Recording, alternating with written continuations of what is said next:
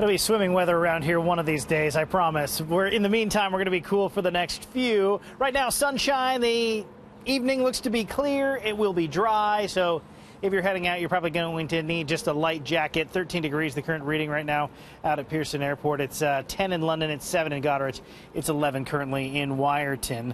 We do have that sunshine that's setting up here for us in the city of Toronto. What we are going to do, though, as we make our way into the rest of the day today, for some reason my graphics are frozen, so if Justin inside can hit the space bar for me, that'd be great. And maybe it will work.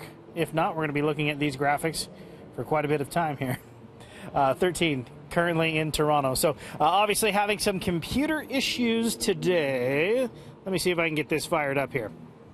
Let's try this one. All right, there we go. We'll talk about this area of low pressure that is working its way in across the American Midwest. This is the one that arrives on Thursday, and then as we make our way into Thursday night, the heaviest rain starts to arrive. We'll see that rain hanging on as we go into Friday morning. So when you take a look here, you'll see that swath of rain first arriving by midday on Thursday.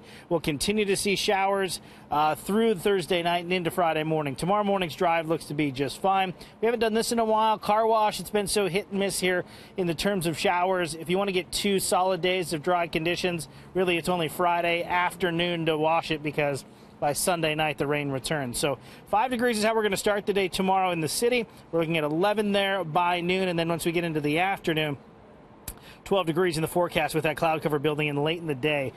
All right, here we go. We'll get into the 7-day forecast. Temperatures near 10 degrees on Thursday with some rain and wind gusts to 70 kilometers per hour. 16 on Friday with some storms in the morning but drying out into the afternoon. A little cooler over the weekend, dry Sunday night, and then dry into the first part of next week, warming up by Tuesday.